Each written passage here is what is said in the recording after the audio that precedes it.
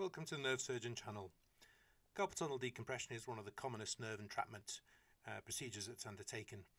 Carpal tunnel is a small area on the front of the wrist where the median nerve, which supplies sensation to the thumb, index and middle finger, is compressed by a tough layer of tissue called the flexor retinaculum. There are several causes why the nerve may become compressed. Inflammation within the tendons, arthritis in the wrist, a sensitive nerve to compression such as in diabetes, abnormal muscles and tendons all contribute to this compressive neuropathy.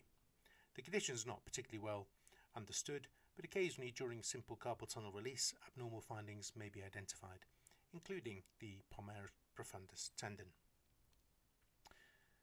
So the flexor retinaculum is released in the palm.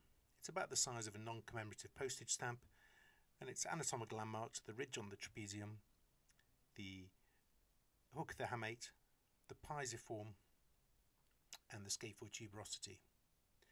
It's released in the line of the ring finger so that scar isn't left overlying the median nerve, which is more radially placed.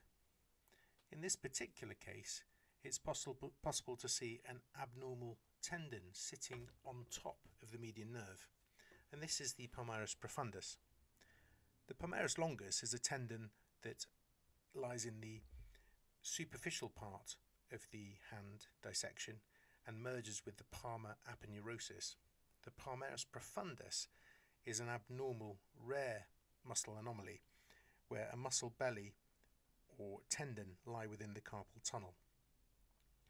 This can be excised without any functional deficits. Its distal insertion is into the palmar aponeurosis if it's tugged upon, and it can be removed without any functional problems, and it prevents any tether or issues with further compression where it crosses the median nerve. It's one of several anomalies to be aware of as rare causes of carpal tunnel. If you want more information on carpal tunnel surgery or any of the other content available through our channel, please contact us through the Nerve Clinic.